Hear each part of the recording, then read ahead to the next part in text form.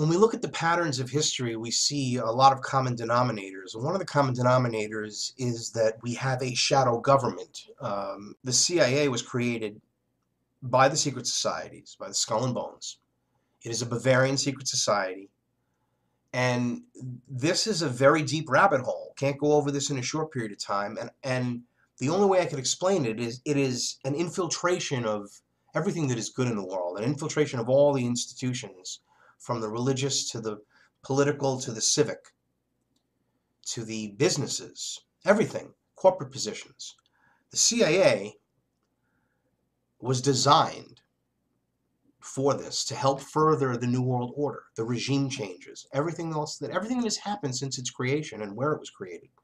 And I have plenty of videos I just put up here on Truth Talk News Channel 2 going into the CIA. So please take the time to check out the channel. It's a new channel. There's not many views there because it's brand new. I was getting almost 200,000 views per month on the channel they shut down because this information, people aren't talking about it. Why don't they talk about it? Why is it silenced? Why do they attack me and they let people put full-length movies up on YouTube and they don't take those movies down? And that they're claiming it's fair use too, right? So what's going on here really? Why is the table tilted? Why do they speak about equality and create inequality? Why do they speak about these things and do the opposite? Because that's how the New World Order rolls. And Mike Rupert, who passed away last year, sadly, has a great presentation that I'm going to show you right now. And it goes into these details. It goes into the way that the infiltration works. Like you see Giuseppe Mazzini and Albert Pike. Albert Pike was the head of Freemasonry in the southern jurisdiction of the United States. And Giuseppe Mazzini was the founder of the Mafia, the Black Hand that came into New York, okay? And that's why we have this connection when we were going to go into Italy, why we used the Mafia. We knew who they were, right? Sure, well, it's more than just we knew who they were. And we offered them a deal, okay? They're all working together. We're all working together. The Mafia is working for the New World Order. They are.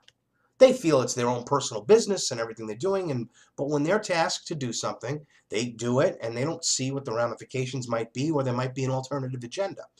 The connection goes back, for example, between the Mafia and the P2 Lodge in 1980, with the murder of Roberto Calvi, and the whole Vatican banking scandal, because the Vatican is in on it. I mean, it's everything.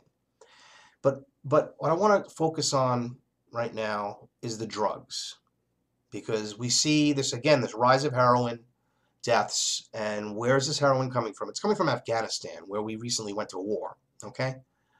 And how this has happened in Vietnam, and it's happened in every conflict since, the Iran-Contra scandal. And this 1996 lecture that Rupert gives goes into it. Now, he was an LAPD officer, but he was a CIA agent. He discusses how the CIA infiltrate things. I mean, your next door neighbor who says that he works for Northrop Grumman and goes to work every day could be a CIA agent. They do this, and it's there. You never know who they are. They can just be put onto you, you know? So there are many levels of it, and he goes into a lot of it. And please stay tuned for this entire presentation. Think about it. Do the critical thinking and do what I said at the very beginning. Don't believe any of it until you can substantiate it. But I am telling you that I'm giving you the information. So you've got a path of breadcrumbs to the truth. And everything that's put up here, I swear on a stack of Bibles, I'll swear and attest to God now that I have, where's the hand there? I have verified, I swear under oath that I have verified all the information that I've ever put up on any of these channels. And all of it I have found to be true. I put no disinformation. Everything that I have researched is true. I swear to God. Watch this, share Truth Talk News Channel 2, and check out Truth Talk News. Don't forget howardnima.com. There's a plethora of information there as well, with links to books and all sorts of important information that's suppressed and not discussed, to understand why the world is the way it is today, the direction it's going, why, and who's behind it. Here is a very big piece of the puzzle. Good evening. Welcome to the Granada Forum, an organization dedicated to the truth. At the end of the program, our speaker's presentation, there will be a question and answer program without restriction. Feel free to ask any question. That's the true meaning of freedom of speech. Even the press is invited to ask questions if any of them are here. As children, we are taught of a word called character. As adults, we seldom run into those with it. Least wise in the media or inside the beltway. It takes character to stand alone and, like David, challenge Goliath. Like Terry Reid of Compromised, like Gary Aldrich of Unlimited Access, like Chris Reddy of Death of Ed Foster, like Ambrose Pritchard of the London Daily Telegraph. We have men of character in our own midst. They seldom are forced into the limelight until the conduct of others that betray their public trust force the issue. The fabric of our society has been torn by some that have an agenda and have suppressed it. On November 15th of 1996, just 3 months ago, a dedicated true patriot stood his ground and did what we can appreciate.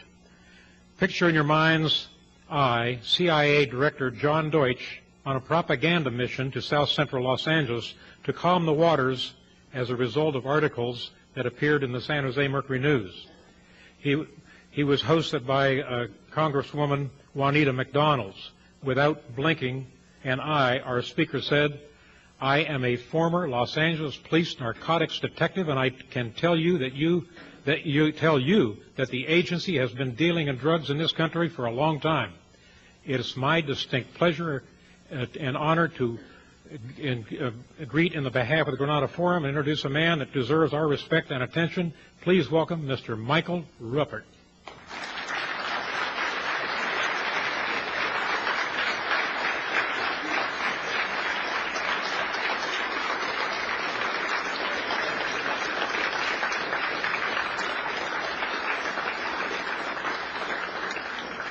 Thank you. Thank you very much.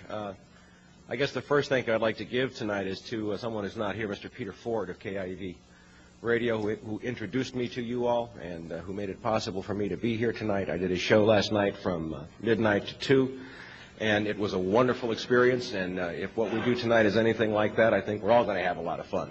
I'd also like to thank Ann, who was very kind to make arrangements for me tonight.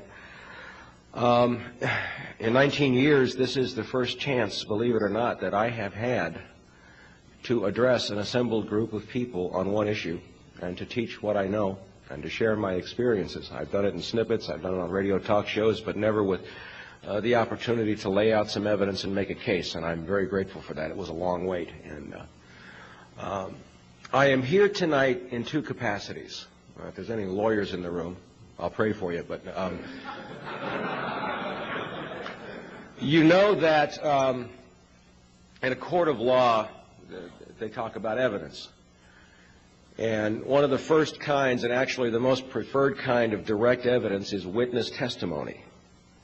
And all over the major media and in Congress, you hear statements that there is no evidence that CIA deals drugs. Well, a witness can raise his hand under oath in court, and that becomes evidence when he tells his story. And I have evidence to give you from my own experience. I am also here as a detective, if you will, although I have not carried a badge since November 30th, 1978. I consider myself to have been a detective working on one case for all these years. And so I'm going to present to you some of that evidence tonight. I want to start by giving you just a little historical background. And you'll see all these books on the table here, and I don't know if they're in frame or not. They're probably not. But you'll see The Big White Lie by Michael Levine, who is a former DEA station chief, or country attaché they call it, from Argentina. He was present in Argentina in 1980 when the Central Intelligence Agency installed the government of Luis Garcia Meza, who was a cocaine lord, and gave him the whole country. And that was done in conjunction with the Argentine military. Garcia Meza's chief of security was Klaus Barbie, the butcher of Lyon. Okay? So there was heavy Nazi infiltration into the Argentinian military. Mike Levine was there. He documented it. He protested it. And, of course, it fell into this black hole that those of us in law enforcement know so well. The next book that you see there is written by the only man that I'm aware of who's been at this longer than I have. And I'm going to hold this one up. It's called The Politics of Heroin. It was originally called The Politics of Heroin in Southeast Asia by Professor Alfred McCoy, published first in 1972. That's 25 years ago. Okay? It is a Bible for those of us who do this. When we talk about names, dates, places, the names, the dates, and the places are in here. Now, again, if there's any lawyers in here, lawyers love to sue people. Okay? Why is it that this book has never been sued? There's a saying in the law, the truth is an absolute defense against libel. Okay? This is one of our major Bibles. It's in here. It was recently revised and updated to include all kinds of information on Iran-Contra. Okay? The next book that I want to show you, actually there are two, both written by the same authors. And these two men, I know both of them. They're both brilliant men. Professor Peter Dale Scott is a professor of English, believe it or not, at UC Berkeley. He got into this many years ago, and he has a PhD, and he is a dedicated researcher. His co-writer, Jonathan Marshall, is about as rare as a good lawyer. He's a good reporter. He works for the San Francisco Chronicle. He's an award-winning journalist. Neither one of these two books, which name names, dates, places, times, quantities, relationships, documents, have ever been sued. Ever. Okay, so when Jack Blum, who was the chief counsel for this Kerry committee during the Iran-Contra era, recently testified to your friend and mine, Arlen Specter, he said, "We don't need to go out and investigate. We know." What he was alluding to is what is contained specifically in this book, which is all about Iran-Contra. Names, dates, places, computer logs, everything, it's all in here. Okay? We already know. We don't have to investigate. We know the CIA deals drugs. Of course, the Los Angeles Times completely omitted any reference to Jack Blum's testimony in their stories. Okay? These two books will give you anything you need to refute. You could take Oliver North apart with about 10 pages from this book alone and bury him. Okay? The last book that I wanted to show you, it's almost impossible to get in this country. I wonder why. You can get it in Canada. Written by my dear friend Celerino Castillo. Celi was a DEA agent. He's a decorated Vietnam vet who served first in Peru, and then in the Iran-Contra era he served in Central America. He served in Honduras and Salvador and Guatemala. And he was at Ilopango Airport, which was the major Contra supply airport in El Salvador for the northern front of the Contra war effort. And he describes in this, at the airport, two hangars, hangars 4 and hangars 5. Now, he's got the records. Hangar 4 was the CIA hangar. Hangar 5 was the NSC hangar, both controlled by Oliver North. He recorded tail numbers. He watched the cocaine being loaded. He talked to the pilots. He got the flight plans. He watched as the planes were given gratis entry across the border into the United States. He wrote reports. And what happened was Ambassador Edwin Corr, who is now teaching at the University of Oklahoma at Norman, came to Celi and said, "Leave it alone, bud. It's a White House operation." That's evidence. That's a clue. Celi had this wonderful experience of going to a formal dinner at the U.S. Embassy in El Salvador. And the guest of honor that night was Vice President George Herbert Walker Bush. And so Celi was there and Bush was there, and they bring Bush over to Celi, and Mr. Vice President, this is Celerino Castillo, our senior DEA agent, and how do you do? You're, Mr. Bush, you're a hero for the country. And Celi said, "Mr. Vice President, I got to talk to you. There's something really wrong going on here. They're flying drugs out of 4 and 5, and the CIA's behind it." And George Bush said, "Nice to meet you," and walked away. You know. Don't let anybody ever tell you there is no evidence. There is a mountain of evidence already in existence. Okay? It is irrefutable. It is ironclad. All right? Now, given that, I want to paint a little picture for you. I want to go back historically because my own experience is going to add a little dimension to this for you. Picture that I have a blackboard behind me, which I don't, okay? But say there's a blackboard, and we're going to say that right here is Southeast Asia. And then right here is the United States, and right here is South America, and over here is the Middle East, okay? Somebody was talking earlier about organized crime and CIA, and of course my opinion is CIA is organized crime. In the Second World War, some deals were made between the Office of Strategic Services and the Mafia in New Orleans. We were afraid of Nazi sabotage, so we took a guy named Lucky Luciano out of prison in New York, and he guaranteed that there would be no sabotage on the docks in New York. We took a guy named Vito Genovese. I like that, Vito Genovese, and we let him go back to Sicily to spy on it so that we could invade Sicily when Patton went in there. Of course, they went right back into the drug business. They went right back into their operations. The bond is very, very close. Stop there. Fast forward to 1954. 1954, Dien Bien Phu. The French were kicked out of Indochina. Now, almost everybody knows that the Golden Triangle in Indochina is where most of the world's heroin has come from for a long time. It is the largest opium-growing region in the world. There are several others. The French, in order to sustain their war, had been paying the local tribesmen, the Hmong tribesmen, and Kuomintang, the Chinese who were kicked out of China, with opium, which was a long holdover from the British opium trade from the 18th century. When the French went out, we filled that void, and we sent some people to Indochina. Their names were Aderholt, Singlaub. Does that ring a bell to anybody? There was also a guy by the name of Paul Hellawell, and there was a guy by the name of Richard Stilwell.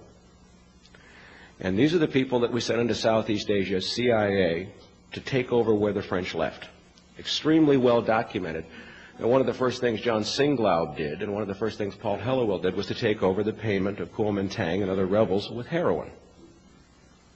It was just the way you did business. As we moved closer to the Vietnam era, that trade began to expand because of the relationship between CIA and the Mafia.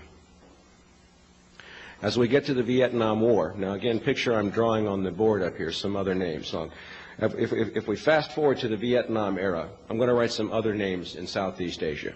Theodore Shackley, station chief in Laos, later station chief in Saigon.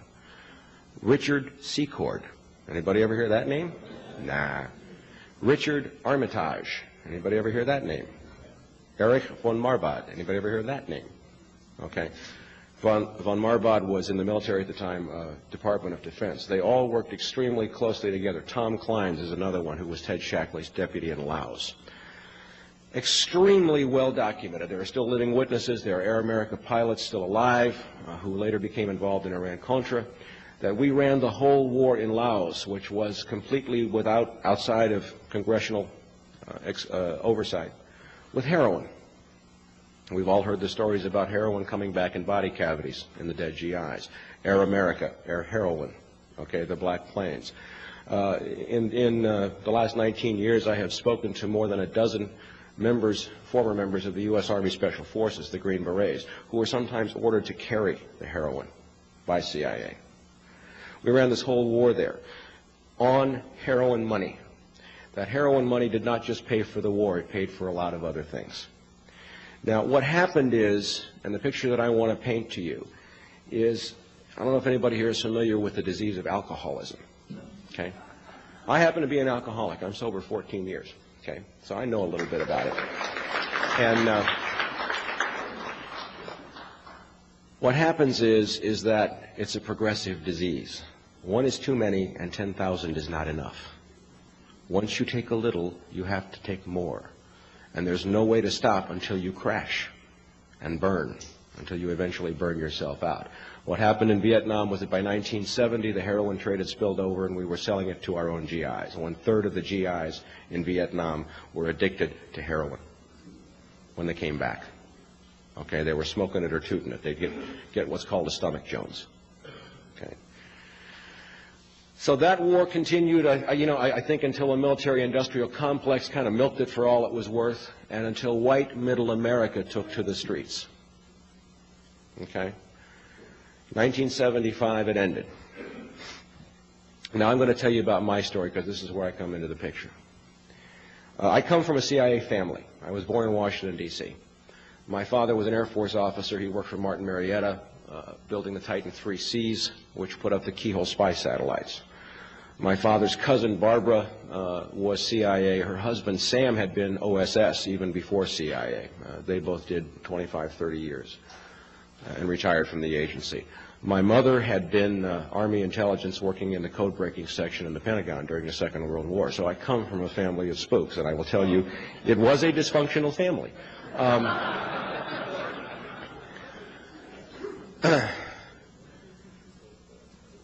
I was an honors student, I'm an honors graduate in political science from UCLA. I went there from 69 to 73, and I was one of 2 living Republicans on the UCLA campus during those years. The other one was a guy by the name of Craig Fuller. Now, I was chosen to intern for Chief Ed Davis at LAPD, having been groomed and having already been spotted as, part of the, the establishment, the in-crowd, an up-and-comer. Craig was chosen to intern for Governor Ronald Reagan. Craig was George Bush's chief of staff during Iran-Contra. As I was chosen to intern for Chief Davis, I was exposed to people from Army intelligence and an operation known as Garden Plot. I was told that I had a Q clearance when I was 20 years old, and I had to go home and ask my father what the hell a Q clearance was. I didn't know. In the Organized Crime Intelligence Division, I got exposed to one guy in particular by the name of John Xavier Vach, and I was told that he was a CIA-connected guy in LAPD. Well, it gets to where I'm just about ready to graduate from UCLA in 1973. I'm, magna cum laude, and the world is my oyster. I had interned for LAPD for 3 years. My family buys me a plane ticket. I go back to Washington, D.C., and I go for an interview with the CIA in the old executive office building. And here's this guy behind this desk with this huge CIA emblem on the wall behind him. And he says, Mike, I've looked at all your stuff. You're just a wonderful kid. You got a great background. You're in great shape. Blah, blah, blah. What we'd like you to do is to graduate from UCLA, join the CIA as a case officer, and a case officer is the highest rank within the agency. That's the highest level. There are levels above that, but, that's the creme de la creme.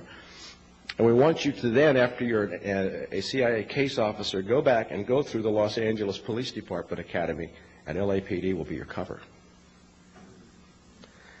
I sat through the interview, and I got a stack of papers about that thick for my clearances, and I said, thank you very much, and I came back to L.A., and I threw them away, and I said, that's illegal, I don't want anything to do with that. I joined LAPD in 1973, was valedictorian of my academy class, went to work in an area called the Jungle, which is down near Crenshaw and Martin Luther King. Was having a great time. I was a good cop. I loved it. I never had so much fun in my life. I mean, it was what I wanted to do, and I thrived on it. I specialized in narcotics. And then I met and fell in love with a CIA agent. She came to my regular old cop bar, and we met and fell in love. This is what we call the unofficial recruitment. It was more fun than the one in the office, I'll tell you that. And she knew people in LAPD's intelligence divisions. I didn't even know who they were. She kept mentioning this general by the name of Lee Goforth, and I'm going, well, who the heck is he? Well, he's a general, and he deals with terrorists. And I'm going, well, sounds great. Then she'd mention organized crime figures, Carlos Marcello, New Orleans, Hank Friedman, Dan Horowitz, and other names like that. And then she'd tell me things out of my confidential personnel package at LAPD. There are 2 packages, one in your division and a master one at Parker Center. And then after a while, when we got engaged, she said, I work for the government. My people are very interested in having you go to work for me, or for us. Bada bing, bada boom. And then she started taking trips, and she'd come back from Hawaii, and she'd say, yeah, I was in this room, and there were 50 kilos of cocaine and close to 1,000 M16s. Now, me being a narc, oh, by the way, LAPD, when I was in Watson, I confronted John Deutsch, said, he's never worked narcotics. Okay? United States Department of Justice Drug Enforcement Administration. Michael Craig Rupert, that's me. I didn't get it for writing parking tickets. I just wanted to do that in case LAPD was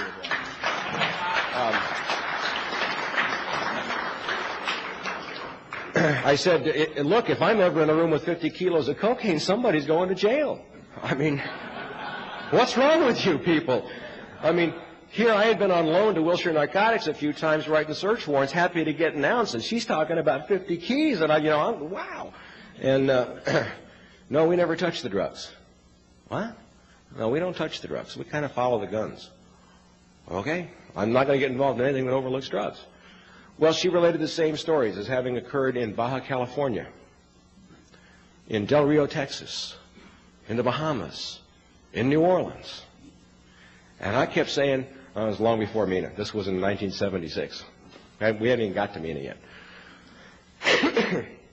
And I kept saying, I'm not going to, and I thought it was some kind of test. I thought they were testing my integrity. I'm not going to do anything that overlooks drugs. Forget it. I'm a cop. Anyway, after a while, it became clear that I was not going to roll over, and she disappeared very suddenly. Right after she disappeared, a bunch of Italian thugs walked into my mother's real estate office. And then I found myself on loan to Organized Crime Intelligence Division, and who do I wind up working with but a guy named Lee Goforth, who was the senior detective, Detective 3 in Organized Crime Intelligence, and a brigadier general in the California National Guard. He was also LAPD's representative to LEIU, Law Enforcement Intelligence Unit, which is very heavily influenced by the alphabet soup. His younger partner, Norm Bonneau, and who's in OCID but John Xavier Bach. So now I'm having all kinds of weird things happen. Hang-up phone calls, burglaries, I'm getting followed. I have to spy on my mother, gather intelligence. This is a little stressful. In 1977, I got burglarized. Now, she left saying that someone was trying to kill her, and that was the cover. Somebody stole one of my guns. Somebody stole a photograph of her. And somebody got an address that I had just gotten on her in New Orleans. So my captain, who was to this day one of the finest men I've ever known, a guy by the name of Jesse Brewer, who was the black police commissioner here in Los Angeles during the time of the riots, a wonderful human being, went to bat for me. He says, look, OCID is lying. What do you want? Take a vacation. I went to New Orleans, and that was the biggest mistake of my life.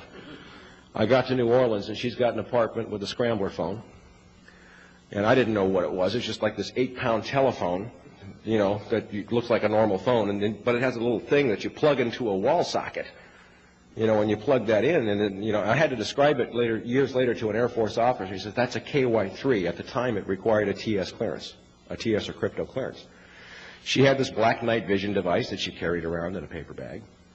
Naval and Air Force NCOs from Belle Chase Naval Air Stations were bringing her communiques. And it was funny because they'd be in civilian clothes, but they'd have the military shoes on, and their military ID cards sticking up out of their shirt pocket. I mean, great disguise. And they'd bring these sealed communiques, and then there was this guy named Freddie, who had been a veteran of the 3rd Battalion, 5th Special Forces, who she went out with at night. And I got to meet a whole bunch of people who worked for a company named Brown and Root, major CIA contractor. They built Camaron Bay. They are one of the major homes of sheep-dipped employees. For those of you who don't know what sheep-dipping is, it's when CIA takes a guy out of the agency spy school and puts them in IBM or some company as their cover to go travel around the world. So all these people are shipping out for Iran. Oh, by the way, I didn't mention that Teddy grew up with the niece of the Shah of Iran. And she used to get letters all the time from Iran. And Teddy was American. And one time the Shah's nephew, Shahryar, came and picked her up, took her out to dinner. So anyway, I'm watching her make arrangements for all kinds of guns to leave. And then later I'm hearing her make arrangements for certain packages to be dropped off on oil rigs in the Gulf. And they would be stashed on the oil rigs down on the pilings. And bubbleheads, as they call them, deep sea divers, hard hats, would go down and pull up the packages of heroin at the same time that a service boat coming out to bring food would arrive at the oil rig, not subject to customs search. And the divers would just toss the heroin on, and Carlos Marcello controlled the whole dock operation in New Orleans. So here I saw, and the name CIA was dropped 6 or 7 times while I was there. I saw scrambled communications and letterheads and all this stuff. So they were controlling an operation where guns were going out and drugs were coming in. This was in 1977. So after 8 days, I said, goodbye, I'm leaving. I don't want anything to do with you people. And for those of us who have been through this, it is a very painful loss of innocence. I can't tell you how painful it is to begin to discover that your country is really dirty. And you do it in stages. You don't let go all at once. I came back, I told everybody, leave me alone, and they wouldn't. I kept getting followed, chased. I got shot at once in New Orleans. And I wound up going into a hospital for stress, basically because OCID said they were going to commit me under one of their psychiatrists. So I said, okay, I'm going into my own hospital, and I got tested 8 ways from Sunday, and they said I was perfectly sane, and I fought a little battle. It was injured on duty. I returned, earned the highest rating reports possible in LAPD, was about to be promoted, was on staff at the police academy, and the Iranian Revolution broke loose. And I started to make some more connections, and that's when I started getting death threats and burglarized. I wound up taking a tape-recorded death threat, and I asked to see Chief Daryl Gates. Where do you go if organized crime intelligence is lying to you? In LAPD, there is no place else you go but the chief. And I said I got a problem because Daryl Gates had just been made chief, and his bodyguard driver was a guy by the name of John Xavier Vach. And I said, I can't see Daryl Vach's there because he's CIA. And I got a message back from Sergeant Pickering, a friend of mine who had relayed the message. Well, the chief realizes that somebody may be trying to kill you. He's kind of busy. He can give you 5 or 10 minutes in a week or 10 days. Would you like to make an appointment? I want to show you something.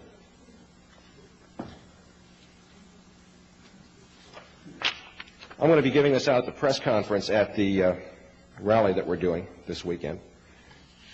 This is from the Los Angeles Times, and the date on this is November 17th, 1984. Officers moonlighting probed. If you read this, it talks about a detective who went back to organized crime intelligence named John Xavier Vach. And then it says here, copies of official records of the California Department of Justice that contain information about criminal history of members of the Jewish Defense League according to the government code, turned over a transcript of the conversation between Glaulie and Earl to an employee of the Central Intelligence Agency who Rapasky identified as Jack Harmeyer. He was moonlighting for the Central Intelligence Agency on city time, and he was convicted in municipal court. Okay? No corroboration for my story whatsoever, right? Not according to the LA Times. I had alleged in 1978 that he was CIA. Okay? So I wound up resigning. I got an attorney, and I got an attorney who was a former FBI intelligence agent. Don't hold it against me. Look, we have to learn. I was way ahead of you guys on this, This was in 78. I went to the FBI. I went to Sam Hayakawa, Bob Dornan, Alan Cranston. Sam Hayakawa was a very gracious and wonderful gentleman. He was the only elected official who ever went to bat for me in all these years. He is the only one who ever did. Anyway, got on the record wherever I could, and I documented everything I had seen in New Orleans.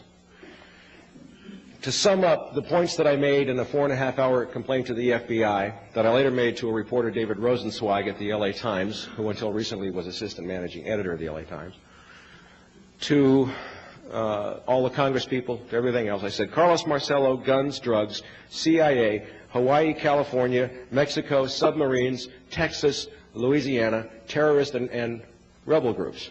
That was in 1978. Item from the Los Angeles Times. You're going to love this one. Guns for drugs trade booming, reports disclose.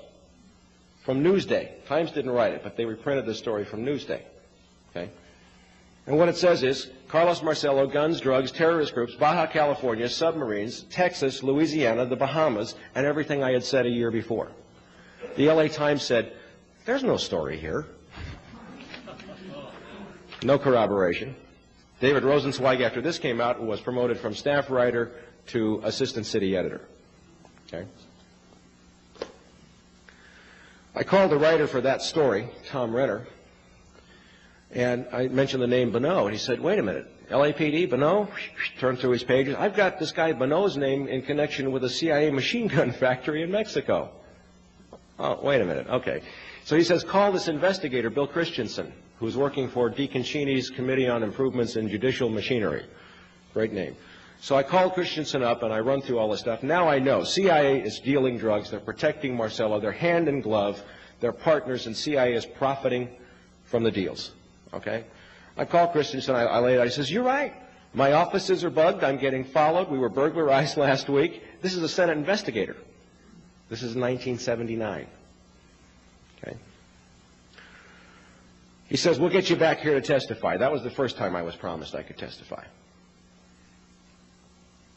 Short time later, I had to start looking for a job. I was a writer, and I'd been laid off from one writing job, and I couldn't find a job anywhere in this city, and I would see unmarked LAPD cars turning up outside of places where I go for interviews.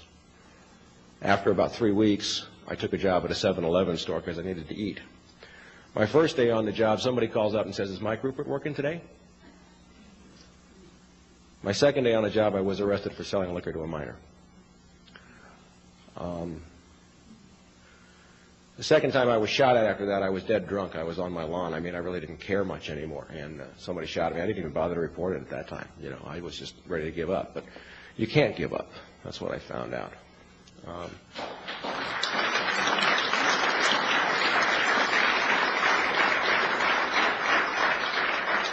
I wish I had a choice. I really do wish I had a choice. So I kept pursuing and pursuing and pursuing. And eventually, one reporter from the days when we had a paper in this town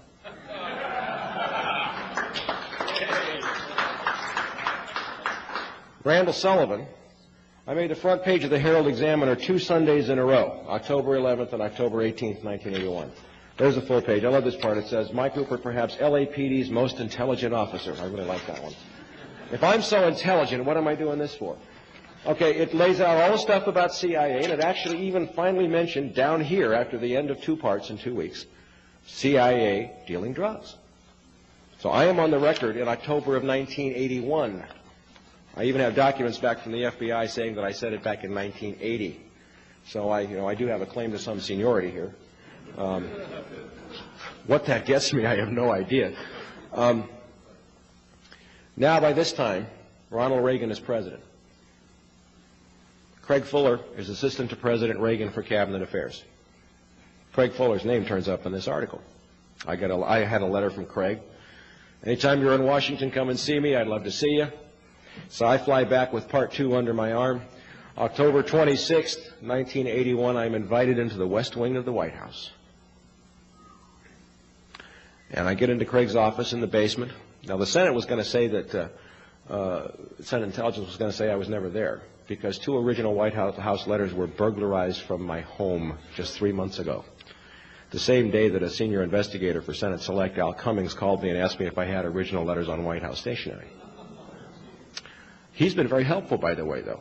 I mean, he told LAPD he was doing an active investigation. Yeah, we were trying to get these letters, and everything Mike says is true, and we had trouble faxing them and all kinds of shit. Excuse me, I said a bad word.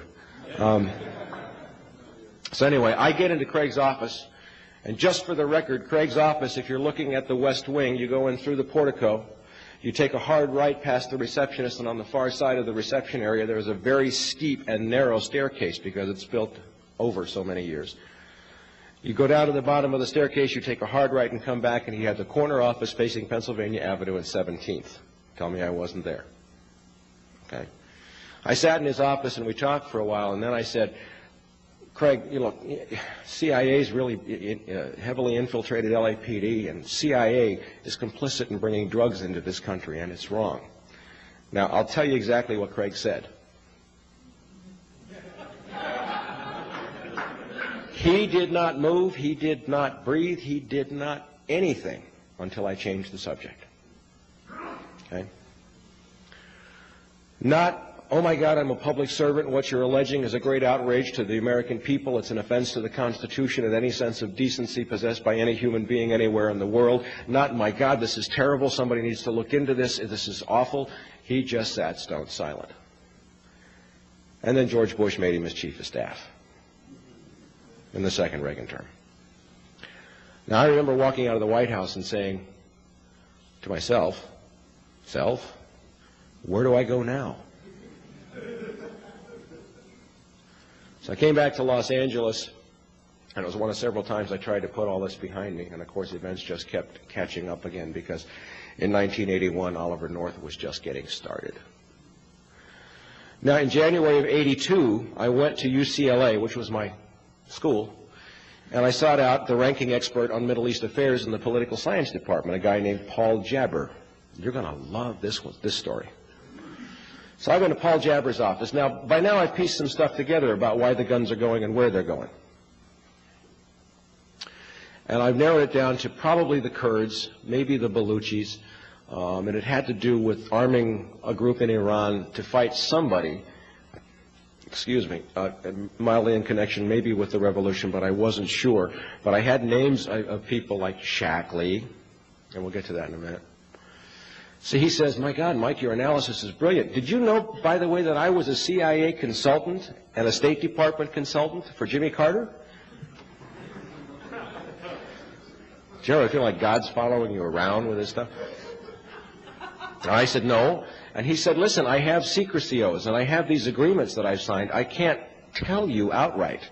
But why don't you go read the New York Times on these dates, articles by C.L. Schultzberger and William Safire, and look up the Kurds and tell me what you think. So I went and did it, and I pieced it all together. And what happened was, on March 3rd, 1975, April 1975 is when Saigon fell. Remember the context of history. March 3rd, 1975, the Shah of Iran and Saddam Hussein signed the Treaty of Algiers. We had been arming the Kurds for decades to fight against Iraq so that Iraq could not attack Israel. Okay? Through Iran. And what the Shah said was, Saddam, if you give me the Shah al-Arab waterway, I can double my oil exports, and I'll cut off all aid to the Kurds, and you can massacre them, and then your army's free to do whatever you want to do. So they shook hands at the Treaty of Algiers, March 3rd, 75. Within weeks, about 8 to 10,000 Kurds were massacred. So I pieced it together, and I went back to Paul Jabber, and I said, well, what happened was then, in order to keep the Kurds alive, they used the opium smuggling routes, Kurdistan being, by the way, the second largest opium growing region in the world, to smuggle out opium, which was made into heroin and sold here, to buy the guns to keep the Kurds alive. He says, you're absolutely right. The decision was made at the National Security Council level. Read that, folks. That's the White House.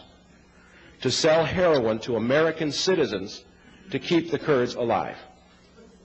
Okay? Maybe that was just a pretext. Right on. Did you guys pay him or what? Okay. Remember Southeast Asia here when I said some names like Ted Shackley, Tom Clines, Richard Secord? What happened in 1975? The Vietnam War ended.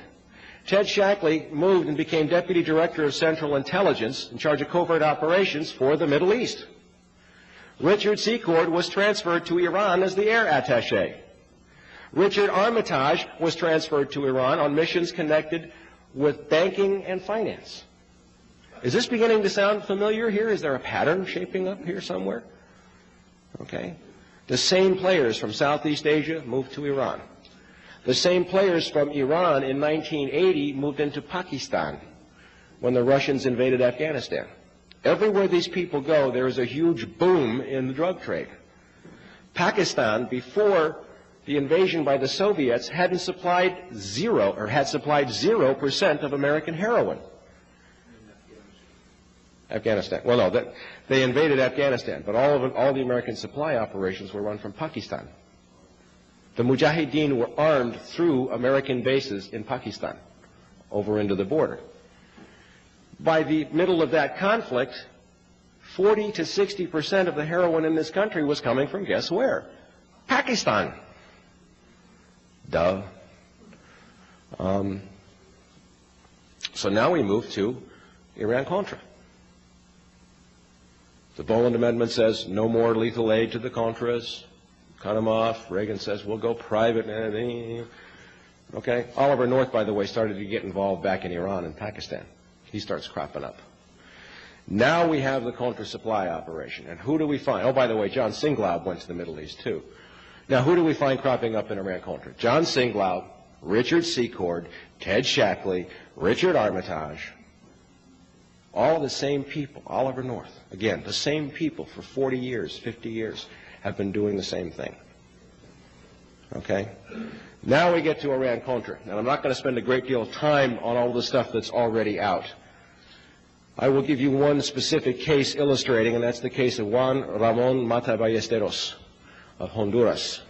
And during the early years of the Iran-Contra era, Honduras was supplying approximately 50% of the cocaine consumed in this country. through Mata Ballesteros.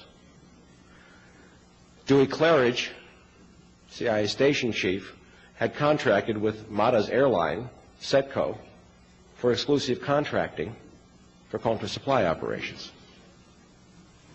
DEA station in Honduras was ordered closed in 1982.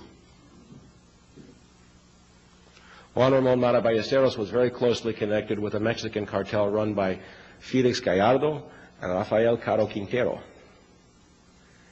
Everybody remember Kiki Camarena? Kiki Camarena was investigating Gallardo and Quintero. He was chasing a CIA drug ring when he was murdered. And I have found one of the men, the CIA agents, who was on the mission where Kiki was murdered. We're going to get into that in a second. Now I want to backtrack a little bit. A lot has been overlooked about the role of the U.S. military in drug dealing, as ordered by the CIA. Over 20 years of my investigations, what I see is several things. First of all, what I call the shadow government, which includes many agencies, DIA, Defense Department, NSA, they're everywhere, okay, had used large components of the military. Many people here, let me ask, is anyone here familiar with the Watchtower missions? I see a couple of hands. Okay. Watchtower missions took place in the mid and late 70s. Elements of the 7th Special Forces Group, airborne, were ordered from Panama by a guy by the name of Edwin Wilson, on orders from a guy by the name of Tom Kleins, Ted Shackley's deputy. Ted Shackley is now out of the agency, to take special action teams into Colombia and plant radar beacons so the cocaine flights can fly below radar and land at Albrook Airfield in Panama.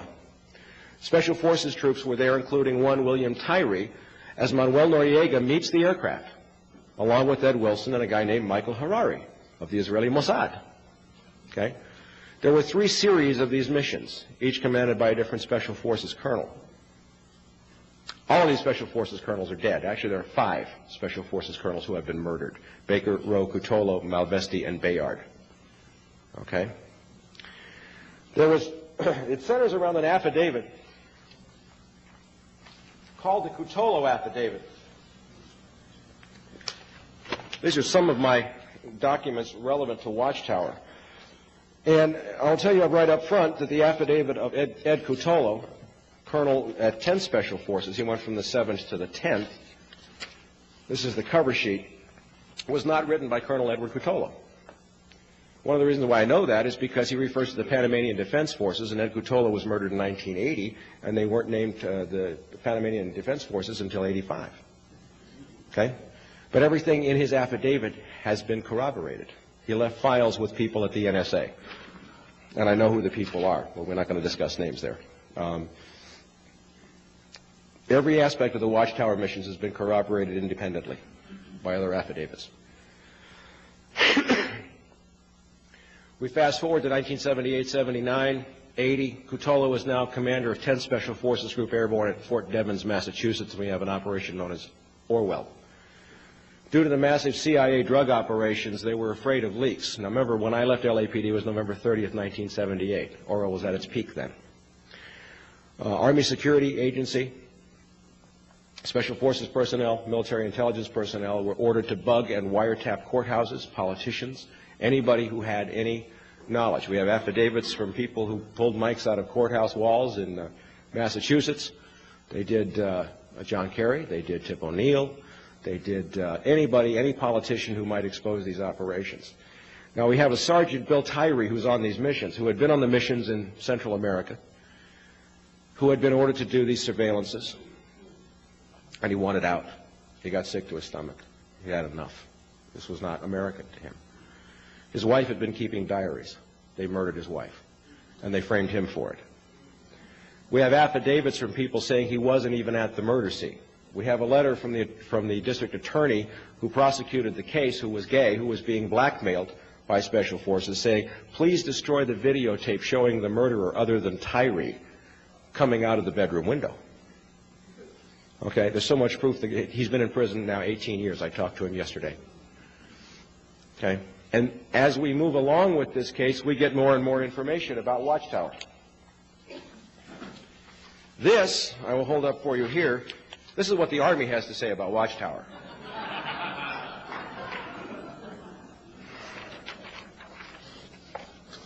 And then they say it never existed. Just, you know, it just wasn't there. The Central Intelligence Agency, if I can find it quickly, and I probably can't, but I have documents that he got from the Central Intelligence Agency, says there was no Watchtower mission. It's a 6-page letter in response to his Freedom of Information Act request. They go through 3.5 pages of there is no Watchtower and bada bing, bada boom, and then it says at the end, we are reviewing all of our Watchtower documents because we've had so many requests for them, and as soon as then they wrote him and said, can we have our last letter back? Believe it or not, they did. These people are not as smart as we give them credit for. They use fear as a tool, okay? There is so much evidence about Watchtower, and I have spoken to many Special Forces people. This came out, by the way, through Bo Greitz, who I've met several times. After Paul Neary of the National Security Agency died of natural causes, it was forwarded to Bo, and Bo started to release it in the early 90s. And there is a ton. I mean, if this guy ever gets a trial, he's free. And in my speech Saturday at the rally, I'm going to be talking about Bill Tyree. I'm going to be talking about the 12 or so members of Special Forces who have shared with me the shame they carry, okay, at having been ordered to do things like this. Now I want to get to someone who's even going to make you feel worse, if that's possible. Thank you. Pardon me, I'm going to hit the glass. This is a guy that I get to take credit for discovering all by myself. Again, I have such wonderful luck. Colonel Albert Vincent Carone. In this copyrighted report that I wrote in 1994, I called him the missing link between Iran-Contra cocaine operations and organized crime. This man was 20 years with the New York Police Department, a detective who happened to be involved in a couple of very key NYPD cases known as the French Connection and the Prince of the City, for which my colleague Jimmy Rothstein, a retired NYPD detective, deserves great credit as having uncovered the CIA links to both cases. Okay. This is a picture of Colonel Albert Carone after his retirement from NYPD. He was caught sodomizing two 12-year-old boys, and they gave him a pension. He had been a bagman and a CIA operative for his whole career. He is the counterpart in NYPD for what they wanted me and others to do at LAPD. Except for, this guy died, by the way, in 1990. I've held his personal phone book in my hand. Let me backtrack again. The death certificate when he died, we call it the CIA flu. The death certificate read chemical toxicity of unknown etiology. His liver and brain self-destructed over a period of 6 months, and no doctor of about 11 doctors who treated him could figure out what was causing it. I've held his phone book in my hand, Colonel Albert Carone. And in that phone book, I found William Casey's home phone number in Locust Valley, Long Island. I found the home phone number for Paulie Castellano. Anybody know who Paulie Castellano is? He's the guy who took over the Gambino crime family. Matty the Horse Ianello. Pete Licavoli. More mobsters than you can shake a stick at. Now, I found a couple other names in the phone book. Go back to Southeast Asia. Remember when I wrote on the board up here? Paul Hellawell and Richard Stillwell. Home phone numbers. Also key players in a bank called the Nugan Bank out of Australia, which was the CIA's drug bank, who had Bill Colby as its chief counsel. This is a clue. This is a clue. Okay. He went on a mission to Mexico in 1985 with a guy named James Robert Strauss. I have no idea how long I've been going. Okay, James Robert Strauss, who used to brag about having taken quiet walks on the beach with Richard Nixon. I hope they weren't too close. And he came back from this mission saying, my God, we killed 2 DEA agents. We massacred a whole bunch of innocent civilians in Chiapas. You know that there's a revolution going on in Chiapas now. And I've lost my stomach. I can't do this anymore. He had been laundering cocaine profits from the CIA through the mafia for about 25, 30 years. And he lost his stomach. You know, not after sodomizing the boys or killing people or anything, but when 2 DEA agents finally killed, something clicked, something is wrong. Do we have any other evidence? By the way, here is one of the pages from one of his surviving passports. If anybody knows anything about passports, he had a black one, he had a maroon one, he had a green one, and he had a blue one. In 3 different names. Here's a passport stamp showing 3-day circuits from John F. Kennedy to London Heathrow to Nassau, the Bahamas. Could he have been laundering stuff? I don't know. We have some bank account numbers at NetWest, National Bank of Westminster, and Coots & Co., one of which is still live. His daughter has it. We have military records. We have travel records from Strauss Downing and Associates. His partner had an insurance company, but for a guy who sold insurance domestically, why would he need to go to Johannesburg, Hong Kong, London, Kuala Lumpur, Seoul, Luanda, Angola, the Jersey Islands? They do a lot of laundering in the Jersey Islands off the British coast, Casablanca, Madrid. I mean, I got 5 pages of travel records. Okay. When Albert Caron died of chemical toxicity of unknown etiology, several things happened. Every military record of the guy disappeared. His New York police pension disappeared. His bank accounts disappeared. His insurance policies disappeared. His driver's license record in New Mexico disappeared. Every record of this man was sanitized in the space of 3 weeks.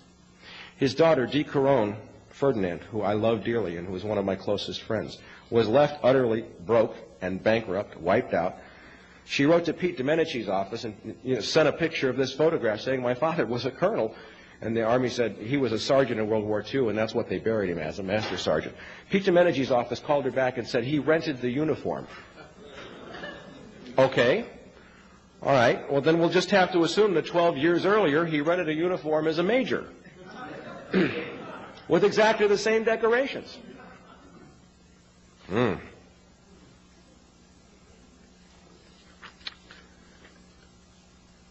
She really went to bat because everything was sanitized, and she admits that her father was not a good man, but everything that he had left her was wiped out, and she lost probably $25,000, $30,000 of her own money, and she is dying to testify before Congress. I went out and met with her in '94, and '93 actually, and gathered all this information, wrote my report, talked to the doctors. I mean, here's some of his diplomas from intelligence school and so on and so forth. And he was flying he was involved with people flying drugs in and out of Mid-Valley Airport, and Mid-Valley is a counterpart to Mena. The only reason why Mena is so popular now is 2 reasons: because of the size and quantity of drugs and because it was Bill Clinton's state. But there are many Menas in this country. Don't confuse yourself here, folks. Many Menas everywhere, okay? So after doing all this investigation, photographing everything that I could, I said to her, well, from my research and all these years of study, there's only one guy in the world I can think of that you need to talk to who can help you do anything about your father's case. His name is Ted Shackley. By the way, did you know that Ted Shackley, when Oliver North ran for Senate, was leasing Oliver North office space for like $5 a month? No connection. No connection. So she finds a guy named Robert Mayhew, who's living in New Mexico. Mayhew puts her in touch with Shackley. Now her father's buried and the headstone reads Staff Sergeant. After 3 years of trying to get that changed to Colonel, she calls Ted Shackley. 6 weeks later, the headstone says Full Colonel. We have before and after photographs. We have a copy of the order, which she's an Italian from Brooklyn. She stole it. What can I tell you? You know, we have a copy of the order directing the change, okay? No connection. No connection whatsoever.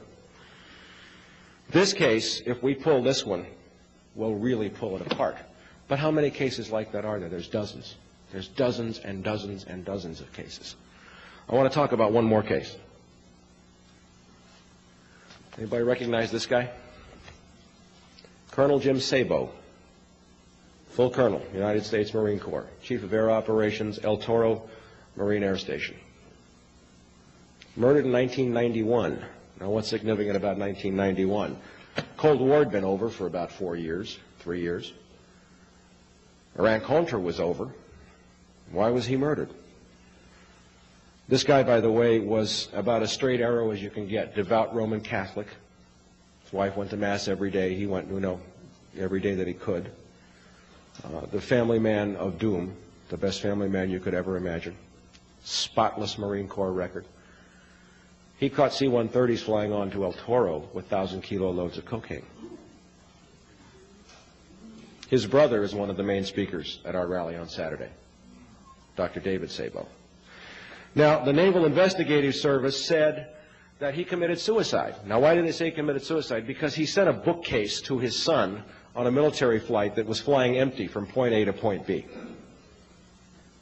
And they were going to ruin his career for that dishonor. It happens all the time, folks. If the space is empty anyway, who cares? And he says, you're not going to do that to me. He was going to blow the whistle.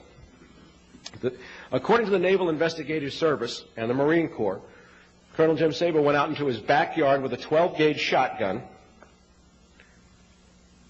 shoved it so hard into his mouth that he sheared off the uvula at the back of his throat. Now, if you're going to commit suicide, why do you put yourself through all that stuff just to commit suicide? The funny thing about the Sabo murder case is that he aspirated blood for 10 minutes after they said he blew his brains out. Now think about that for a minute, folks. If you're dead, you're not breathing. How can you aspirate blood after you've killed yourself? It's impossible. They also found a deep skull fracture on the back of the skull right back here with a hematoma. You don't hematoma.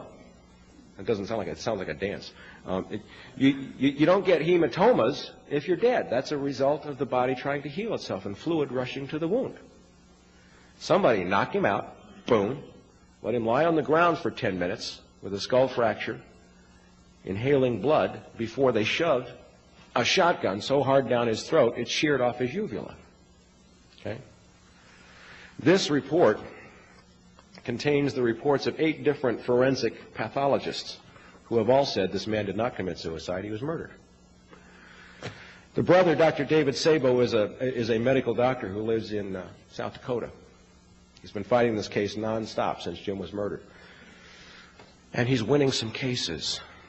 His attorney now is Daniel Sheehan, who people have many mixed opinions about, who was the head of the Christic Institute back in the 80s, but Danny's done a good job with this case. What happened with the Marine Corps and the Navy, as Dr. Sabo tried to fight this, was there were some loyal Marines who snuck out some records and some notes which said, "Get David Sabo." The Marine Corps went after his medical license, saying that he was saying that, people should do illegal things, and of course that didn't go anywhere. But they have the documented records about a strategy designed to make Dr. Sabo lose his medical license. They are trying to move ahead with trial, and he just won a major decision in the U.S. Ninth Circuit here in California, not on the CIA issue, but granting him broad discovery to subpoena the military records regarding the cocaine activities. So, again, David Sabo will be one of our speakers Saturday, as will Celly Castillo. Mike Levine was supposed to come.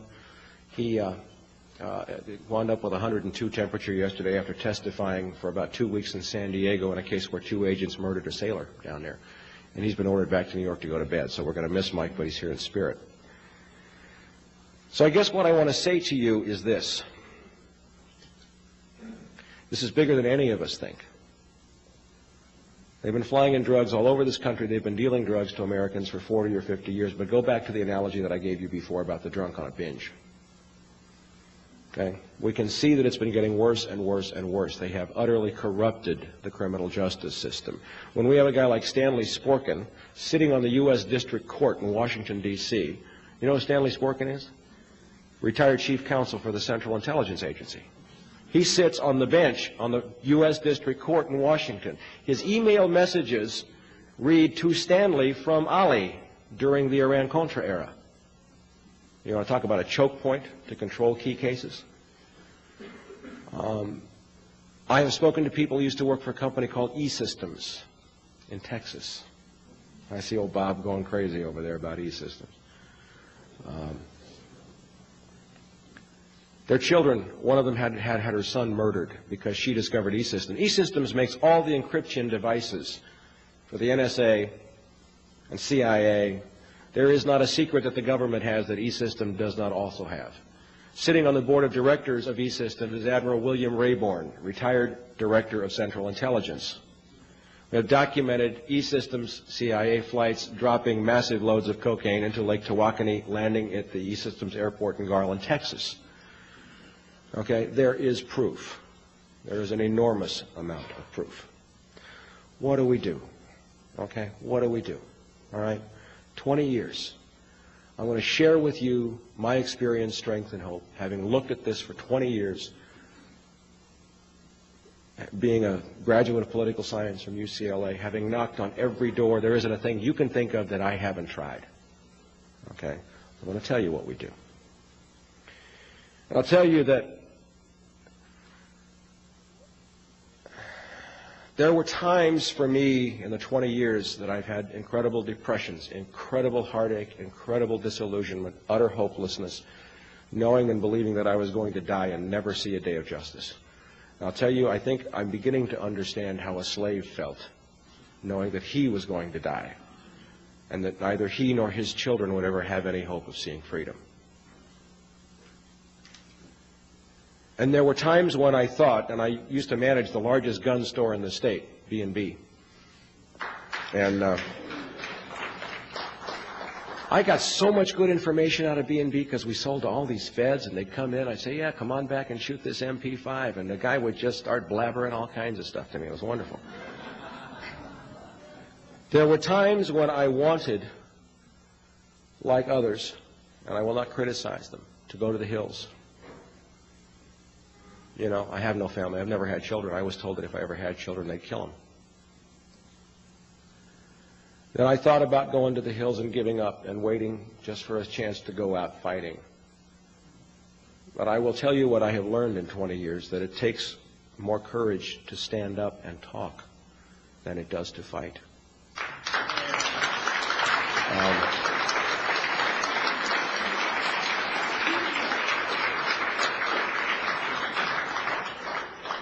What is happening now, and in a minute or so, I'm going to turn it over to Mike Novick from the Crack the CIA Coalition. What I see happening now is a potential miracle of biblical proportions. I happen to believe in God. I have a higher power. I could not be sober 14 years otherwise.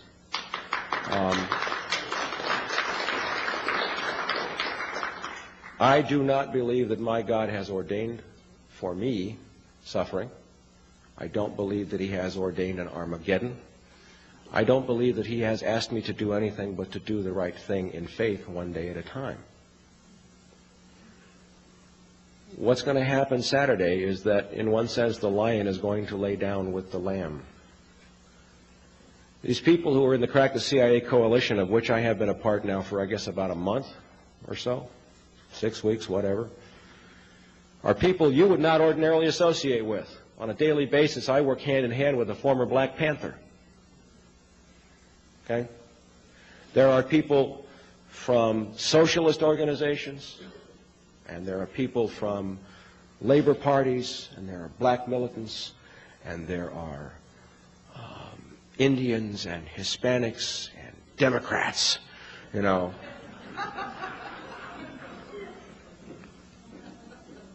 And I want you to know something. These people are standing up for you. These people plan to go to the street to say CIA is dealing drugs and it's wrong, and they plan to stand up, which is the most courageous act we can do, to go to the street and exercise First Amendment rights, and they're doing it for you and me and the stockbrokers in New York and the rich housewives in St. Louis. And they're putting aside all of their differences, saying this is not about anything but right and wrong. Okay?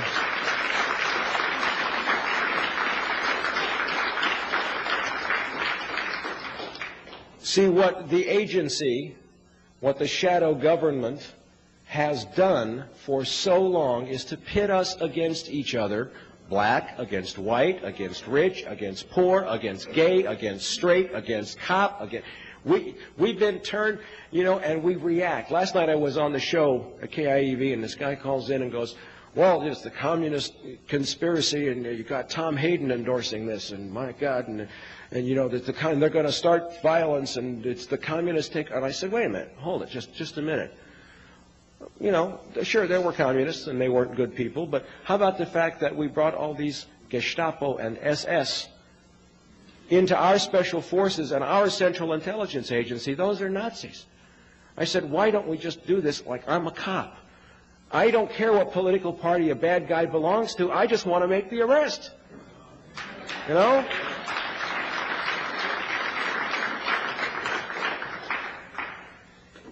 If we can do what I'm hoping we can do on Saturday, we will have 10, 15,000 people in the streets, and I pray to God some of you are there.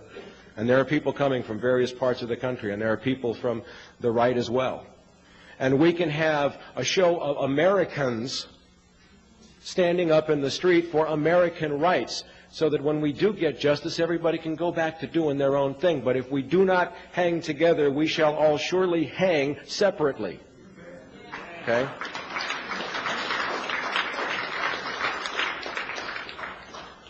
We're trying to do something which is really dangerous. And if we pull it off, we're going to scare the bad guys to death.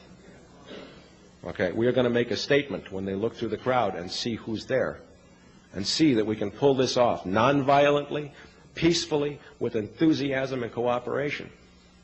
This is something that hasn't been done. It takes more courage to stand up than it does to fight. It takes more courage to talk and to say, I believe, and I am willing to say, you are wrong. Because we're afraid of the ostracism. Well, let's stand up together and see if we can't change something. I'm going to call up on Mike, and we'll let him talk for a few minutes. Then we'll take questions.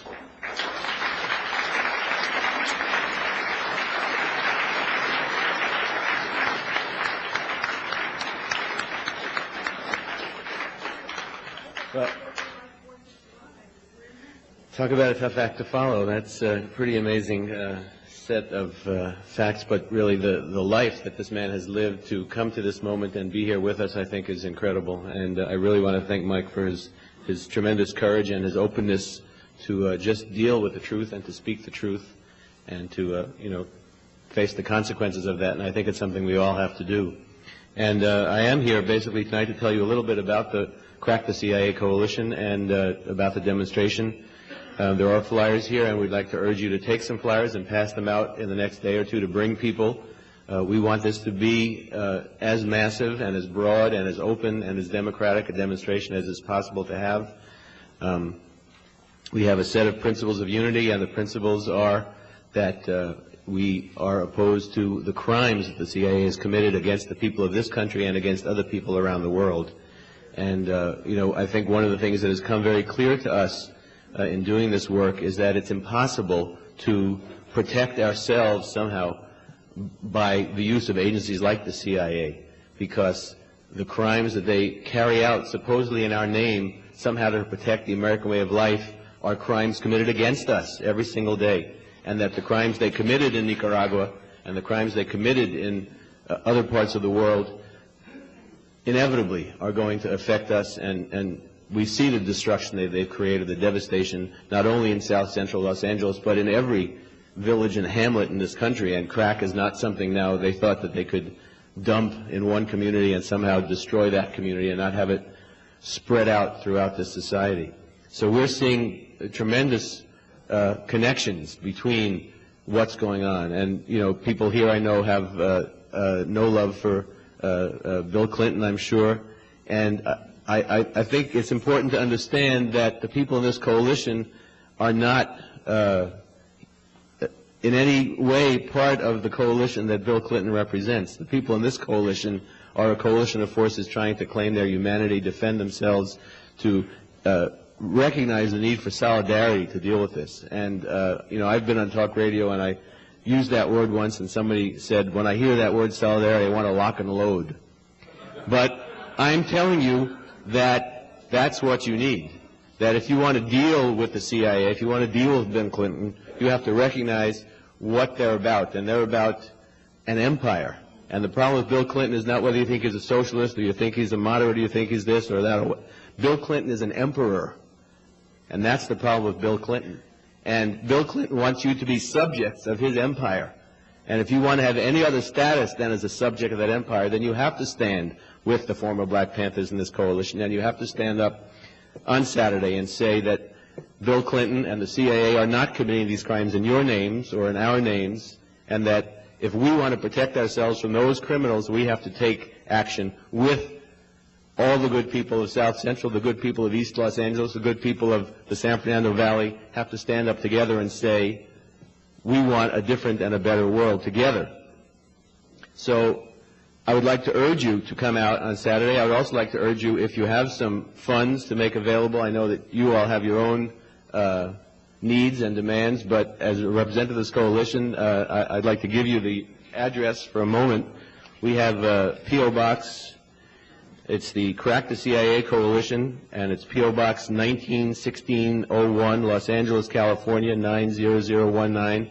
We've been fronting out money to bring Celly Castillo to Los Angeles, to bring Dr. David Sabo from South Dakota to Los Angeles, to bring documentation, information, and to put on this demonstration. And so we want you definitely to come out and support. We want you to be a part of this process. We're not stopping tomorrow with the demonstration. The demonstration is the beginning.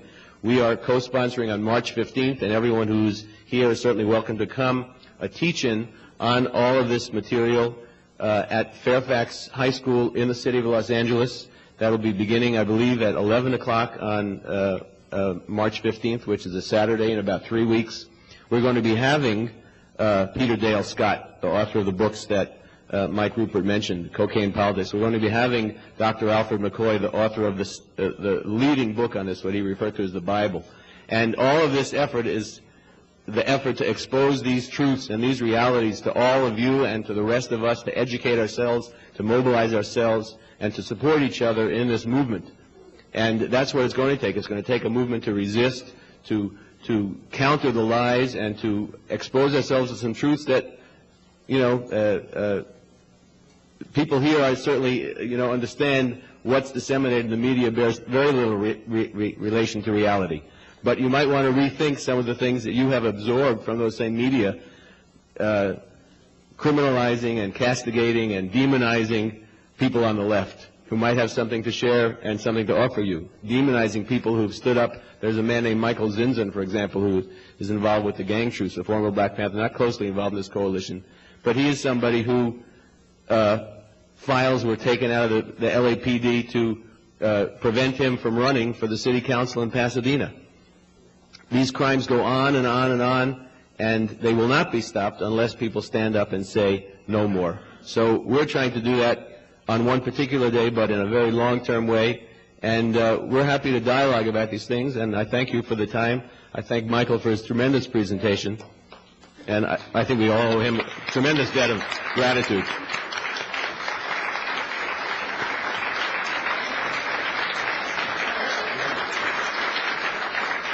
Okay, we're going to have questions from the back of the room, so those of you who have questions, Mike will be glad to try and answer for you.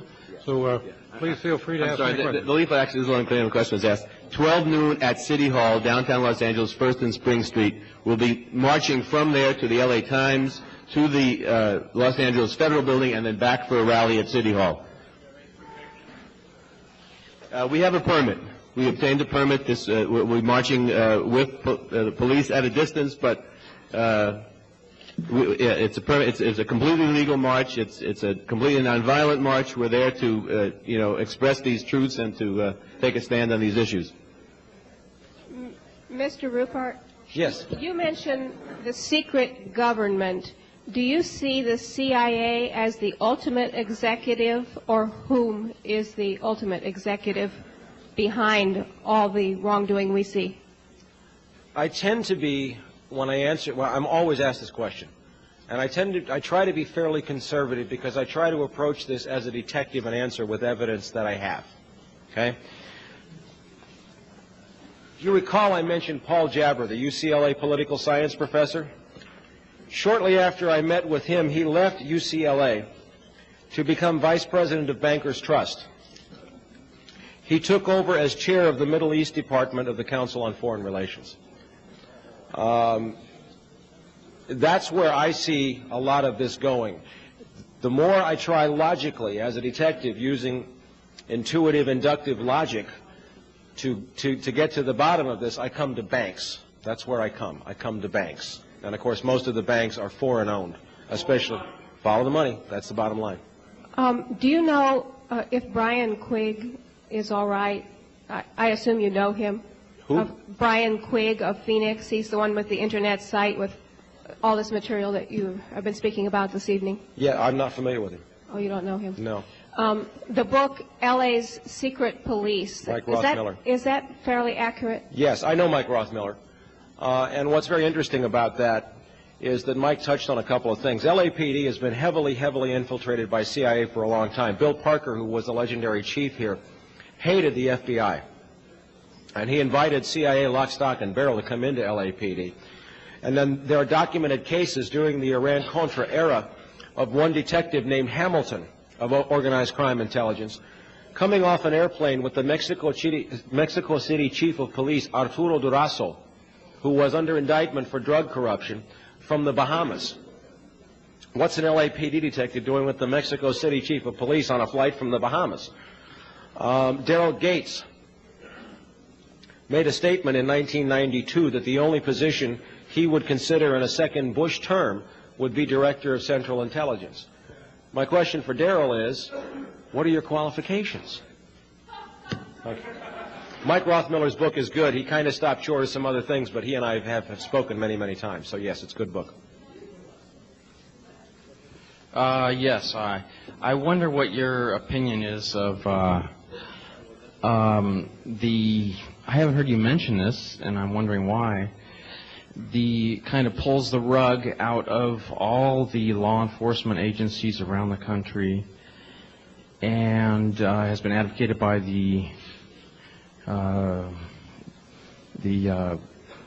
many judges and the many doctors and many Jocelyn Elder, and is the answer is the legalization of drugs. And when a lot of people here might not understand what I mean by this, is that I'm not advocating the use of drugs, but by the legalization of drugs, we're talking about many solutions for many problems, in that many people, billions of dollars that are spent chasing down criminals are freed up, and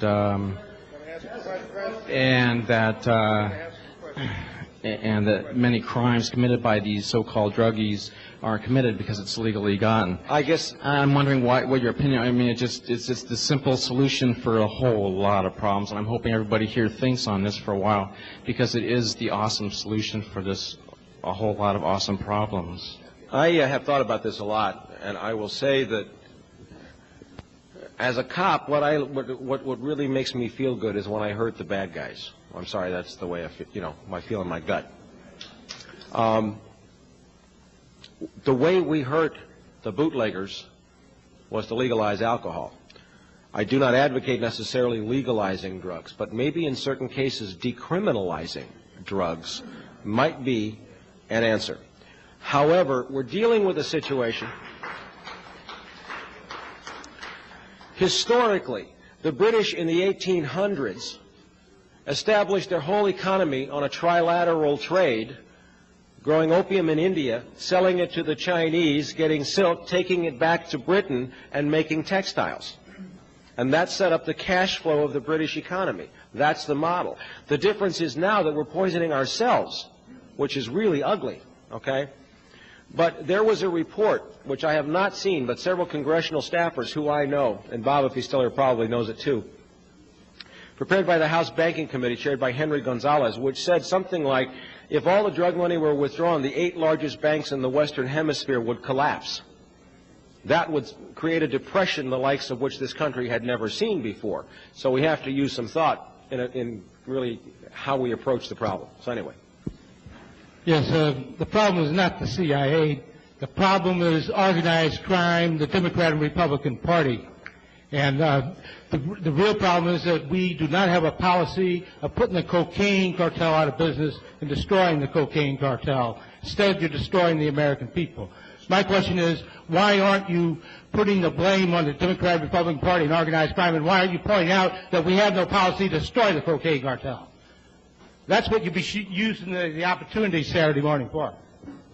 I just was pointing out about the guy with the phone book with Paulie Castellano and all of that, so I think I was talking about organized crime. Yes.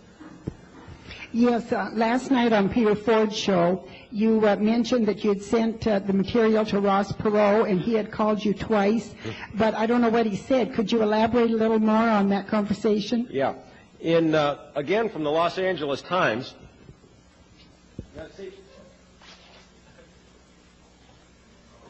This is what I do when I'm around the press. I've been published in the Los Angeles Times. I don't say anything unless I have it right in my hand and I'll back it up. The Los Angeles Times ran this story in 1987, January, about Ross Perot backing Richard Armitage into a corner. If anybody knows Richard Armitage, he's 6'4" and bench presses 430 pounds. Okay? And this short little floppy-eared Texan with a big nose got him in a hallway in the Pentagon and backed him into a corner. And the issue was CIA dealing drugs, Armitage's involvement, and the POWs connected in Laos who were left behind. Okay? Ross Perot was sent to go see Vice President George Bush. And Bush said, go see the FBI, and threw him out of the White House. Ross Perot cost Bush the 1992 election. Okay? Now, I wrote to Ross Perot in 1990. And I sent him all the stuff from my stories and everything. And one day the phone rings, and it goes, Mr. Rupert, this is Ross Perot. How are you? And I'm going, Jesus, you know, and I just came out of my chair. It was him. And he said, I want you to know that I've read every word that you have sent me, and no one has pursued this longer or harder than you have. You should give it up. He said, I must know 20 or 30 former military officers and law enforcement officers who discovered the same thing, and they all had their careers ruined, their lives ruined, their, you know, everything. They do the same thing to everybody. You'd think they'd try something different. I do a pretty good Ross Perot after all this time. And he said, but they don't because it works. And then Ross Perot said to me, Mike, even with all of my resources, I don't know why I pursue it. I can't get anywhere. The answer is not money. The answer is people in the street. The answer is people standing up together, expressing their will. Okay? Now, I want to tell you a secret. I was the press spokesman for the Perot movement in '92 here in Los Angeles County. Now, I've kind of parted ways with Ross just because of the way he pulled out, and I'm not going to go into that now. But what I saw in 1992, we had our little headquarters on Ventura Boulevard in Sherman Oaks. We had a list of 15,000 names of people who wanted to volunteer, people who had never voted before in their lives, people who had never held any hope that there was any way that their voice could be heard in this country. And what Ross Perot did was to tap into that wellspring of discontent which is lying just beneath the surface in this country. And that's what we're trying to do with this rally and with this demonstration. It's there. We want to reach that critical mass so that the people who know or suspect or just feel in their gut that something's wrong will come forward. Mr. Rupert, I hope I'm not going over something that you already covered, but I came in late tonight. I wanted to know, Daryl Gates made a statement that he was part of the CIA. Did you cover that, or do you know? And if so, what was his job, or what was he doing? In 1962, I believe it was, Daryl Gates was captain of LAPD's intelligence division. And there's a well-respected author named Bill Turner, who's a former FBI agent, who's written a number of books. And he describes this incident where a guy named Dennis Maurer was out with a bunch of right-wing paramilitary guys in the desert, way north of Lancaster. And they were throwing hand grenades around and shooting machine guns and, you know, having fun. And up roars Captain Daryl Gates of LAPD's intelligence division, way out of his jurisdiction, and says, knock it off. And they said to Daryl Gates, well, it's okay, CIA told us we could be here. They gave us the stuff. And he said, screw you, I am CIA. And I'm telling you to stop. Well, there was an undercover Long Beach policeman in that group who wrote a report which made it into the files. So that was the answer to that question. Yeah. Mr. Rupert? Yes. Yeah. I wonder if you could comment on reports that I have heard that a great deal of the money funding and indeed creating National Coalition to Ban Handguns, Handgun Control Incorporated, and various other activist groups and individuals in the gun-grabbing, anti-constitutional, so-called gun control movement has its source in CIA-affiliated and CIA-front organizations as part of a calculated program to disarm the American people. I have not seen any direct evidence of that. But I fall back on the old line, if it walks like a duck, if it quacks like a duck, and there's duck feathers everywhere, we've probably got a duck. One of the things that I have studied a lot is something called the Hegelian dialectic, which says you create a problem, and then you solve the problem, and in solving the problem, you get the end result that you were after to begin with.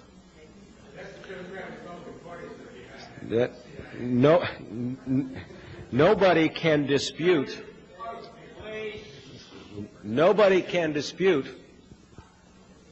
the fact that we have seen utterly repressive laws, especially vis-a-vis asset forfeiture, being imposed upon us, laws which begin to scare me.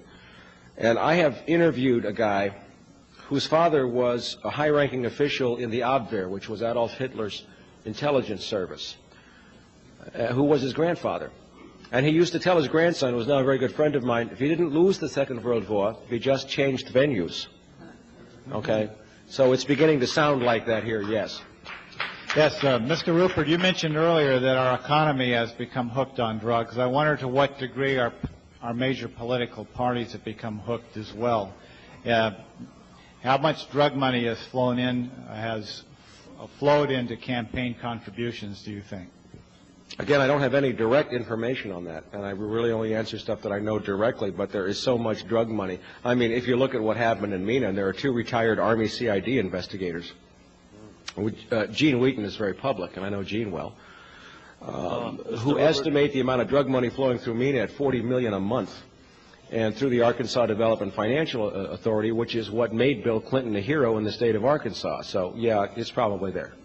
Mr. Rupert, I want to congratulate you on your courage, sir, and I wanted to ask you if you had any assistance from former Officer Rothmiller, wrote the book L.A. Secret Intelligence Police.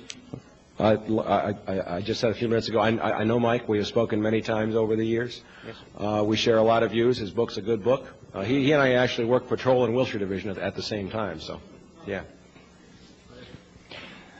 Hi there. I don't know if that want to rub elbows with Tom Hayden, but I'll take it on your word that it's a good thing, the March. I have one question. Do you know what happened to former CIA Director Colby? He supposedly died mysteriously. Well,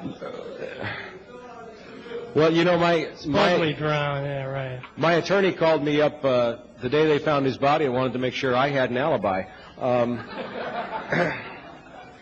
No, I don't know personally. I've just received an updated copy of the Franklin cover-up, which contains some very disturbing questions about Bill Colby's death. But I don't have any direct knowledge, but who knows? I have 2 questions. Your bravery is astounding the past 20, 25 years of your investigation. Is your life still in danger today, and is there any contracts out on your life? And secondly, what is the whole purpose of the rally, and how are we going to bring all these people to justice in the end? First of all, no, I wouldn't know if there was a contract out on me. I haven't been shot at for a long time. I'm fairly well known now, and they tend not to kill people who are fairly well known. The problem is you can get so well known it doesn't make any difference to Martin Luther King, Bobby Kennedy, et cetera, but I'm nowhere near that big yet, so I think I'm safe for a while. As to what we're trying to do and how we're trying to do it, I am relieved of having to answer that question. Again, what I have come to from a spiritual and a constitutional and an American standpoint is that my job is to do the right thing and to leave the results to a power greater than myself. The only sin that I'm aware of is not standing up. That's the sin that I'm aware of. Yes, sir.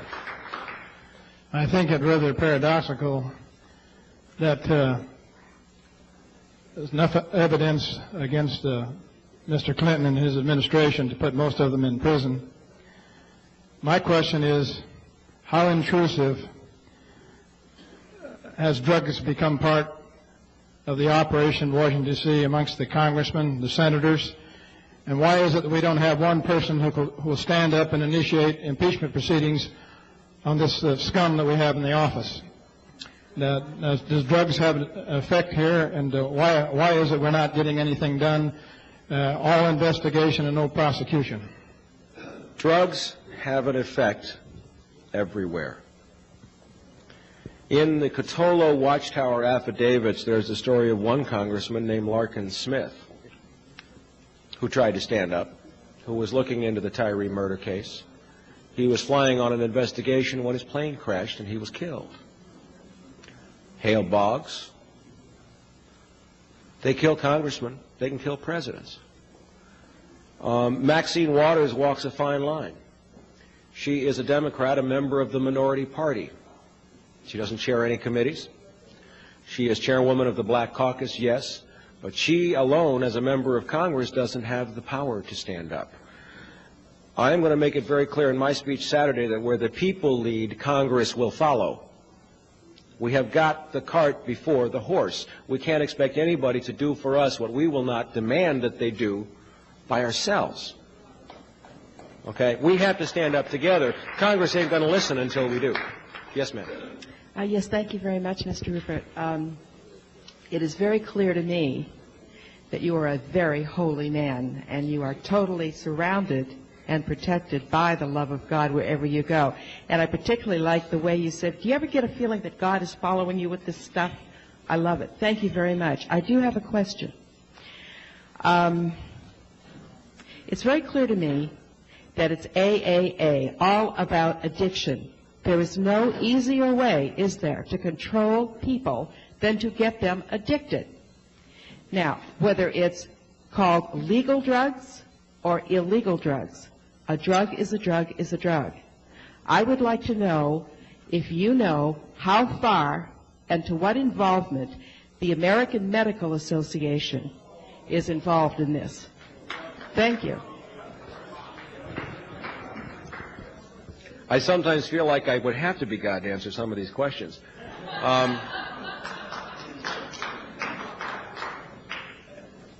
Let me put it this way. We have all heard stories about a dysfunctional family where a father is molesting a young daughter. And there are other children in the family, and there's a wife, and we look at these tragedies and we see how the wife ignores what's going on, and the other children ignore what's going on. For the sake of maintaining the family image, for the sake of looking good, out of the fear that if they expose what's going on, the father will turn his rage against them, and that's a dysfunctional family. This country is in that state of denial. Every aspect of this country is affected by this crisis. Let me define it to you this way, and I'll be real brief with this. Could the President of the United States, the executive branch, which theoretically is empowered over the CIA, have permitted the agency to deal drugs to American citizens? Or could it have happened without him knowing about it? Either way, you have just defined the greatest crisis, constitutional crisis, in American history since the Civil War. And solving it is going to take that kind of upheaval. Leadership in this will have to show that we can do this nonviolently, in a healthy way, in the American spirit, not in the German spirit, not in the Russian spirit, not in the Chinese spirit, but in the American spirit. Yes, I appreciate that remark. I would like to have us all remember that what I believe you have described this evening is not a man-made battle, but we are wrestling against principalities and powers in high places, and basically that is a spiritual problem. And we're not going to go out here as a group of people and conquer this in our own strength. It'll be like David putting on Saul's armor. It doesn't fit. It only weighs us down. But I believe it's in 1 Chronicles where it tells us, if my people who are called by my name will humble themselves and pray and turn from their wicked ways, then will we hear from heaven, and I will heal their land. And that's what we've got to come back to. We're kidding ourselves here, sitting here thinking, now I appreciate the rally, and I support it wholeheartedly. But as a group, we're kidding ourselves if we think we're going to go out and do this in our own strength. Only history will be repeated again and again. But it's as we turn to the Lord Jesus Christ and let Him operate through our lives and then put our hand to the plow, we will conquer. And my fervent hope in response to that, where two or more are gathered in His name, He is also there. What if 10 or 15,000 are gathered, and many of those gather in His name too? Yes. Yeah, I very much appreciate that comment. I did want to, you mentioned earlier about Mina and Nella, which we've all been most familiar with. 10, as far as my understanding goes, 10 investigations have begun, and I guess the 10th one is in some way going on now. But what has caused these all to end, and the information, the myriad, tons of information that have been gathered to not result in any meaningful action? The way this country works is that unless it shows up in the Washington Post, the New York Times, the Los Angeles Times, Time, or Newsweek, officially it doesn't exist. Mm-hmm. And there can be investigations until the cows come home. And, you know, the information is out there. We have it. I have it. Everybody else have it. Dozens of other witnesses have it. Gene Wheaton has it. Terry Reid has it. I've spoken to Terry several times, okay? The point is that we have to make something happen in the collective consciousness to get it out to where somebody admits it openly. Mike, just one moment on that. You know that we know two young teenage innocent boys were killed, and we know a number of other people relating to those deaths were also killed, and we do know that enough information is extant to make a case. It seems to me that a rifle shot has to be fired in order to break through this wall. Instead of these little hammers banging away, some focal point has to be singled out and just hammer it through till it breaks the dam. You raise a beautiful point. Mike wants to say something in a second, but let me talk to that point for a second. I have met all over the years, I have met people who were angry with the IRS, and I have met people who were angry over many, many different righteous, justified causes. But they have been a Tower of Babel. As I view this from a political standpoint alone, I see the single issue of CIA and drugs as being the one single issue which can crack the armor. And when will the armor crack? The armor will crack when a farmer in Iowa and somebody in St. Louis and Wisconsin and Colorado, who's middle America, who's, wakes up and catches on to this, that's when the armor will crack. And as far as I'm concerned, and I have many opinions about many other issues, publicly I speak only about CIA and drugs, because that's the one where I think we got a chance to win. Mike wants to say something. Yeah, I wanted to briefly say exactly that. The people have talked here about the Republican and the Democratic parties, and one of the things they always talk about is wedge issues. And they always want to try to drive a wedge. They want to drive a wedge between blacks and whites. They want to drive a wedge between Latinos and whites, between blacks and Latinos. They're constantly looking for issues on the theory of divide and conquer. And when they mean conquer, that's what they want to do. They're not just talking in figurative terms. And we're looking for some cement. We're looking for things that are going to wedge us together in a way. And we're looking at this as they say, crack the CIA. We want to find something that is going to affect the conscience and the consciousness of many, many people to see our commonality and our common struggle. And I wanted to respond to we want to destroy not only the cocaine cartel, but we're saying this is much bigger than the problem of cocaine. This is a systematic. In other words, before there was cocaine, there was heroin. Before there was heroin, there was opium. Before there was opium, they were selling liquor to the Indians. Before there was, they traded slaves for tobacco. and addicted people. This is going back half a millennium and longer. I just want to say that one of the things about this coalition that I think will distinguish it is that we are not actually trying to get the government to do anything about this, because we understand that they are the problem. We are trying to affect ourselves. We're hooked into the recovery movement. It's not only, here's one person who says, I'm an addict, an alcoholic, whatever, but there are many, many people in the black community, groups called Mad Dads, many people who are saying we have to take the responsibility to transform ourselves, and by doing that we will transform this government and society. We're not expecting them to solve this problem for us. Michael,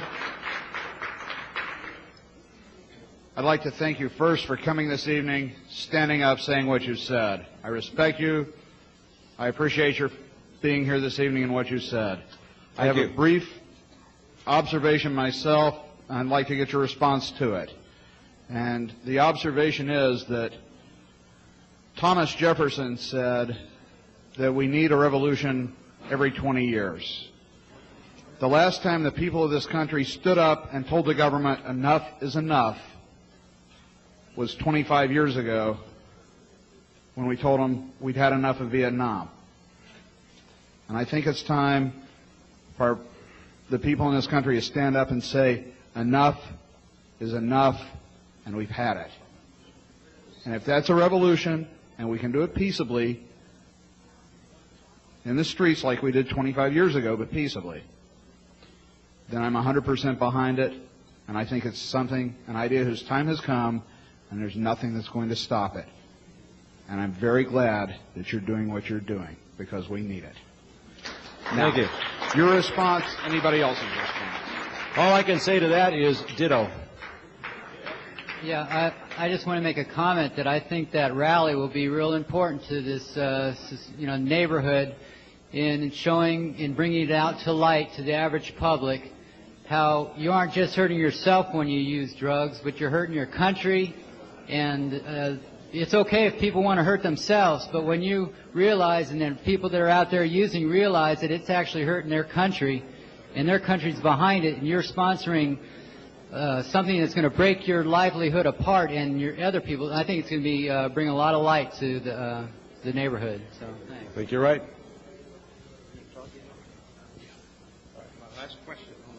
Okay. Yes. Unless you demand that the government destroy the cocaine cartel and organized crime, who have done all this damage to the American people, you're not going to get the American people behind you. You're not going to get American justice. My question is, why don't you have a plan to destroy the cocaine cartel, and why don't you want to make the government do that? We have to fix the government first. We can't get a government that doesn't respond to us to do anything in our interest until we fix the government. You're going to be there tomorrow morning. Why don't you make that demand in front of the press, and for the press to print that why isn't the government destroying the cocaine cartel? They are the cartel. It's nice to have a spirited group, and on behalf of the forum, we want to thank Mike Rupert for an interesting talk. Please bear with us. Looking forward to having you come back. I do hope you do. Thank you very much. Appreciate it.